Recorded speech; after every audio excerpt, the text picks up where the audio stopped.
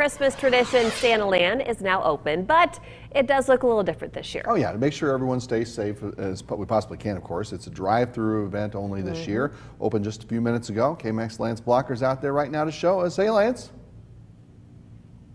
Hey, Brian, it is awesome out here. It might be drive-through only, but it has not toned down the festivities. This is the 64th annual Santaland here in Lubbock.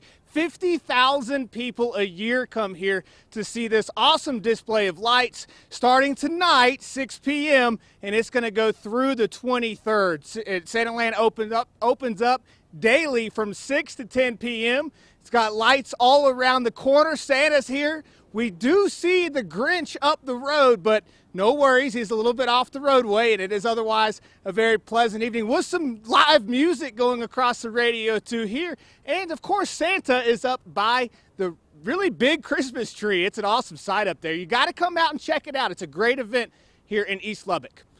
Brian, what do you think, man? This is just an awesome spot to bring your kids, right? It's perfect for this type of stuff and everything going on right now. And you know, look, we already got cars there. People know. It's a big part of the tradition for a lot of folks here. It really is. Has been for a lot of years. And they're shouting out Merry Christmas to all of us here, and it's been a great time. It's been fun. Awesome. Come on out and check it out. Awesome. Lance, thanks so much. Still a lot more to talk about here on KAMC News at 6. It's just hard to fathom right now the number of